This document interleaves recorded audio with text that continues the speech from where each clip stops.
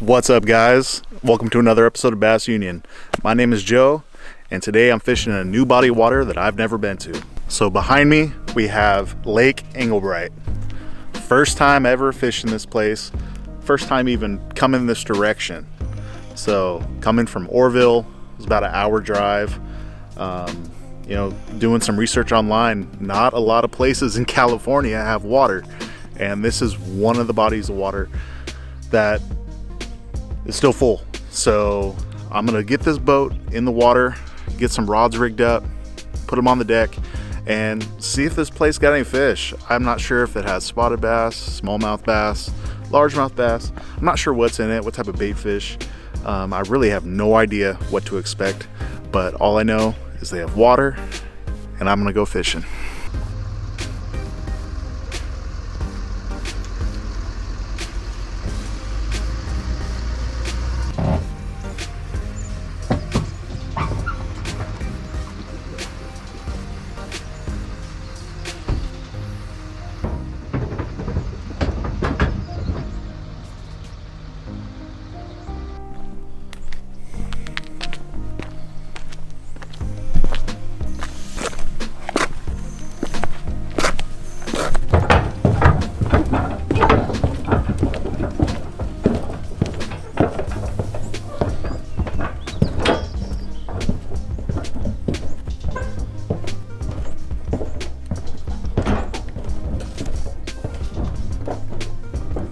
Man, it feels good to be on the water, especially a place you've never been to. You know, that's one of the funnest things to me, is to go to a new lake and try to figure it out. We got about 10 or so different rods on the deck, all sorts of different techniques, you know, going from top water to working baits in the middle of the water column to the bottom. So that's part of the fun, is figuring out, you know, where the fish are at, what they're doing.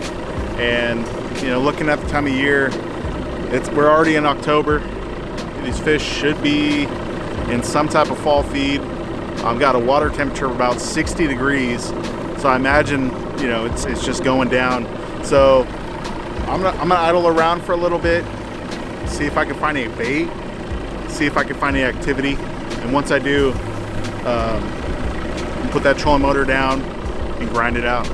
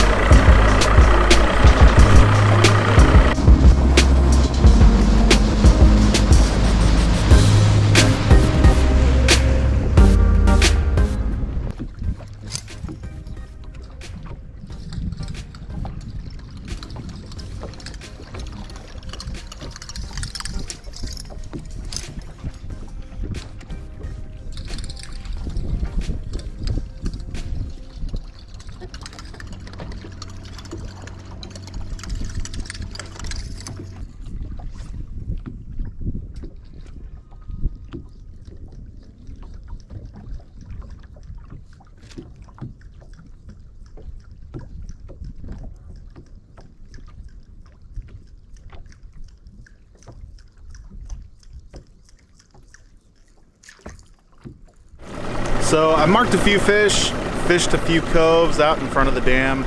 I don't know, I really haven't had any bites yet. So I got the big motor going. I'm just idling around, seeing if I can find anything else that really just stands out to me. So far, it's pretty desolate down there.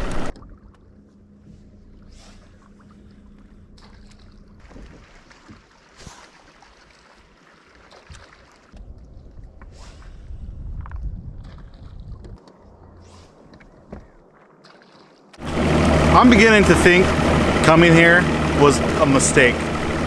I've had 5 bites, 5 nibbles. Not one I've been able to connect on. I don't know. I've got bit on a drop shot. I've got bit on a jig. I got bit on a Ned rig. I don't know. One thing that really stood out to me was some of the houseboats coming out of the marina. So it's about 2 o'clock right now. I spent about a solid four plus hours fishing just hitting spots, running, going to the back of pockets. Can't find no bait. And these fish are so scattered. I don't know. This place is weird. If you guys fish this lake, give me some pointers. Comment down below. Because I'm sure struggling.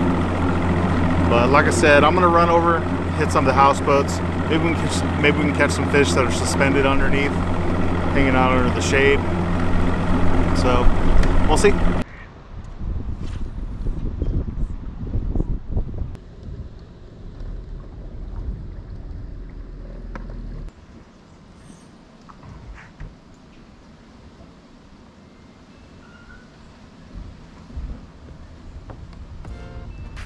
Well, I think this is officially one of those days.